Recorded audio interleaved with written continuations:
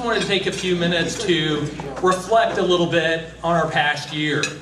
You know, I thought a little bit about just some of the things that we do in Rotary, and I asked the question, if you don't think service above self is important, what's the motto with you? Motto is a wordplay there. Thank you, Bill. One person. So,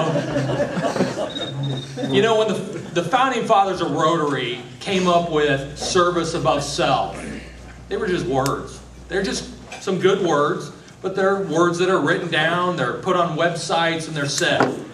What gives service above self the weight, what makes it go from a motto to mattering, is what you do. It's what we did as a club this year, the prior years. It's what the clubs around the world do. We constantly make those words matter. Your actions make the motto matter. It's what makes it tick. You change lives when you take those words and put them into action. And I'm proud of the things that you've done. And today we're going to spend just a few minutes. I'm going to give a few isolated examples of where I've seen service above self. Now, when you do something like that, you run the risk of not listing everybody. And I want you to know I'm proud of everybody's contribution.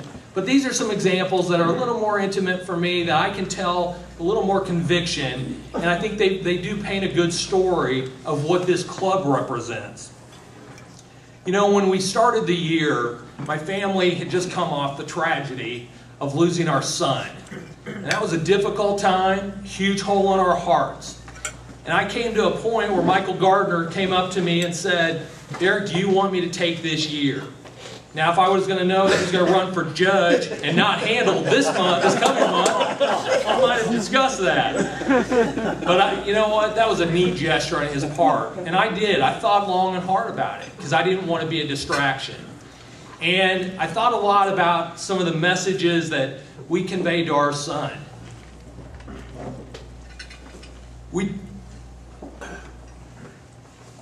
The allergies in this room are bad sometimes. We talk to our son a lot about when you have adversity, you have to keep getting up. When you have a bad day, the next morning, probably the most important thing you do is you get up. You get up, you keep moving forward. You keep going to the things that you want to accomplish in your life. I felt like I needed to do something that was bigger than me. Now, I don't think necessarily presiding over these meetings is bigger than me, but I do think the things that we stand for, I think the things that you do as a club are bigger than me. And I thought that was the best way to honor my son. I thought if I didn't get up and keep going, what a way to make the words I gave to him disingenuous. How would those words matter if I didn't actually live them? So I said, no, let's trudge on. And you've walked with me during this past year. So I want to just share some of the things that I observed you do with service above self. I start with, you know him as my good buddy Ted Powers. He's more like a brother though. He was there. He was there as we walked our son to heaven. He's been there through the entire year. But what really impresses me, because those things honestly, I didn't have to think a lot about. They were going to happen. They were going to happen. The thing that impresses me is the course that Ted got us started on here at Rotary. He kind of said, let's think about Rotary differently. And he challenged us to think about community service. He got us into the lives of the people that we were giving money to.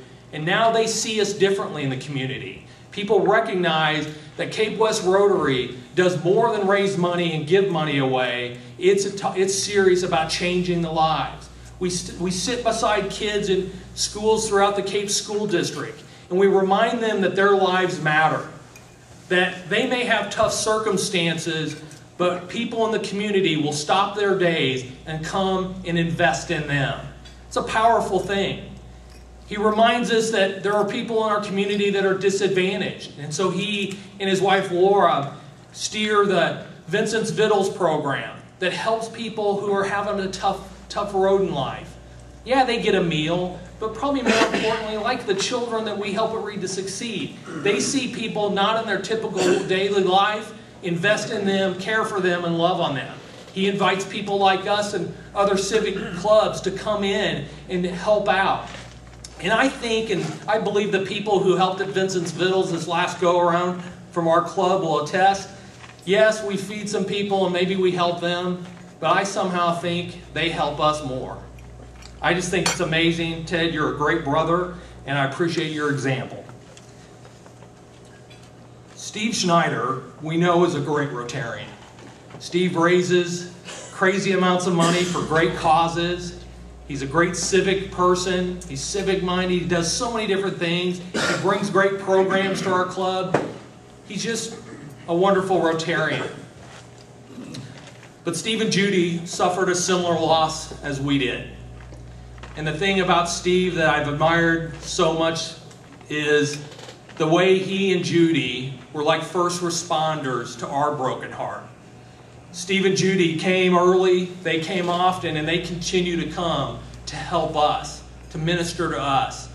And Steve, the thing that impresses me so much, and I've been in awe, is how every time I think you helped us, you had to open up your heart wound. You had to open your heart wound to help us heal our heart wound. If there's any greater service above self than that, I don't know what it is. Steve, I don't have the words to thank you. I don't have them. You know, as a parent, a lot of us think, boy, one day I want to leave something for my kids.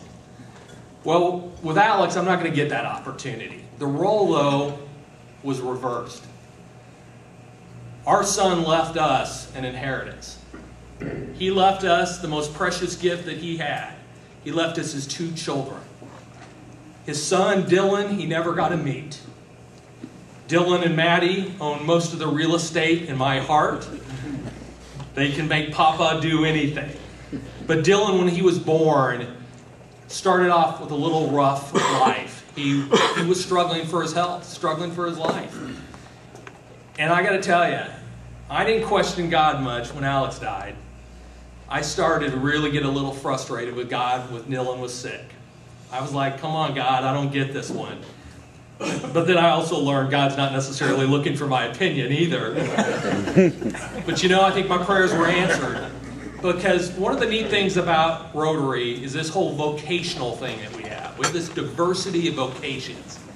Well, I kind of get now some of the other reasons that's important. Because guess who walks in Dylan's treatment room when he was in ICU? No other than Dr. Paul Caruso. Now, I didn't know Paul much, but I knew him from our involvement with the Hope Children's Home.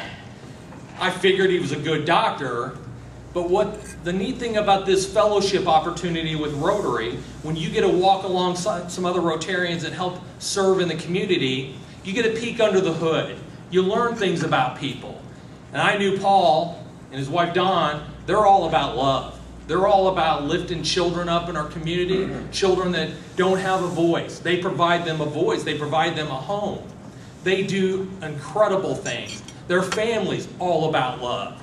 So when a guy like Dr. Paul Caruso walks in your room, you know he's a good doctor, but all of a sudden you realize when I leave the room, my grandson is going to be loved as much as if I were there. That's another neat thing about Rotary. We get to learn things about people who we walk together with to help people. It's an amazing thing. Dr. Paul Caruso, Don, they do a wonderful thing.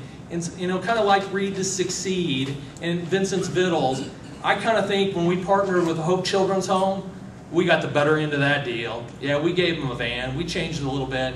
But boy, we got big hearts now. We get a peek inside a world that we probably wouldn't trade places with. Those kids over there, they're real heroes. And I'm so proud of our club's commitment to helping them and the work that you did to make a difference in their lives. You know, picking up on this whole vocational theme, Ted Yates, lawyer, done a lot of stuff in our club, does a lot of things that have helped this club prosper. Ted wouldn't look for this. He wouldn't call for it. He probably wouldn't appreciate me sharing this. But Ted uses that vocational gift he has, and he's helped countless people for free. Countless organizations. There are not-for-profits in this town. I know he's done just boatloads of legal work for free. And those organizations, because of that generosity of his vocational gift, have prospered and have made a bigger impression in our community. Again, we have service above self that's demonstrated in so many ways that go beyond this club. The reach of the club and the core of its members is substantial. In a club like this, you got to have some go-to people. You got to have some yes people. Politicians have yes people, but they're just kind of the lackeys who just agree with them. You need somebody who'll say yes when you need help. And Scott McClanahan, Scott Haney have been my yes guys. I can't think of a time I called them that they didn't respond. And it's just amazing. They're at every event. They're great leaders. They have great vision. They're always looking to do something that bring this club together, make it stronger, make us more connected. If we've had progress this year, I got to believe it's so much in the connectivity on a personal level that we've had. You two guys have just done a remarkable job, and I thank you for that. The last group I'd kind of like to recognize, and I hate to do this because I'm going to profile. And you know, in the United States, you profile, that can be dangerous, but not always, but these two tables here have a unique demographic. No, they just sit at these two tables. I don't know what you're thinking about. But a little longer in the tooth at these tables, not totally today, but you know, we've got folks that have decades of service. We have some folks who served at the highest level in club service and district-wide service. We have military veterans who've served with honor and distinction and with sacrifice. We have men and women who are mentors, role models, and probably most importantly, encouragers. Can you be encouraged enough in our country today? You people set such a great example that service has no expiration date, that helping other people never goes out of style. Your role in the club, your activities, the things that you do may have evolved as your life has evolved, but you being here is a constant reminder that the work is never done, that Rotary always has a purpose. And I can't skip it, but I look at Bill Port, grieving the loss of his wife, and he comes in, he's still got the great smile, he still has that inspirational look. That tells me everything I need to know. That's the value of staying in Rotary. No matter where you are in your life journey, you always are relevant. Bill, thank you so much. What's the motto with you? Nothing. You make the motto matter. You invested in the Hope Children's Home. You sit beside children and read to succeed. I hope more of you do that in our coming year.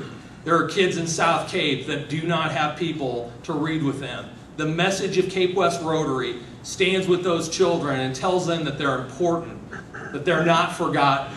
That message is huge. It will change lives, not today, but forever. The scholarship program, I think all too often I used to think, well, we're giving some money away to some kids in school. When you hear the recipients come and they talk about their kids, their family, how it kind of just percolates through their whole household, you realize that's making a change for the better for a long time. You did all those things and you helped a grieving dad. You helped a grieving dad keep a promise. You kept me moving, and I appreciate that. This year changed my life forever. You and your work have changed our community forever, and it's a year I'll never forget, and I thank you for this honor. Thank you.